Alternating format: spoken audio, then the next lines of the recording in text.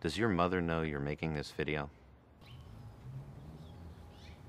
Yeah, she knows we're doing a project. Project, that's what you call it.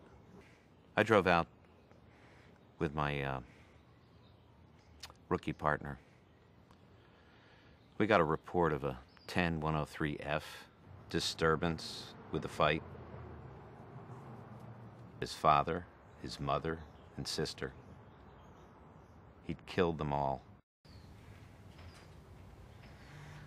It was horrible. Gentlemen, as you know, we're making a maximum effort against the insurgents located here in Sector 3. Central Command believes that al-Sadr would commit everything he has to stop us. That's exactly what we want, a stand-up fight. But as you know, Haji doesn't fight fair. Latest intel has it, they're holding a group of hostages somewhere in this area. A group of Western journalists, it says here. We want you to go in and sniff them out. Any questions? Not a bad day's work, gentlemen.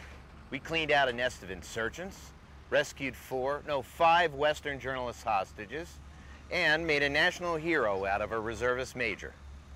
CNN can't get enough of it. But we also lost 4 good men out there today, and that's unacceptable.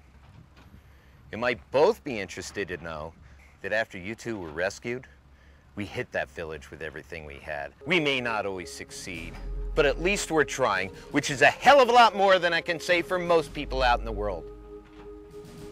If you can't make a difference and you can't make a difference, then life means nothing.